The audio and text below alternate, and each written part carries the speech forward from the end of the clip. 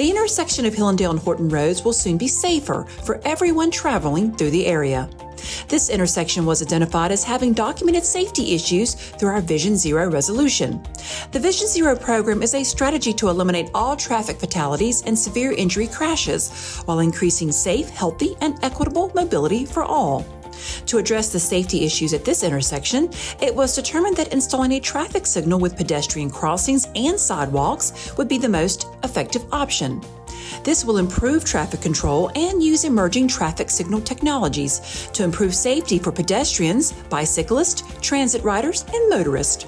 The cost of the project will be over $300,000. More information about Vision Zero and all active transportation projects can be found on our Transportation Department's homepage at durhamnc.gov and through social media.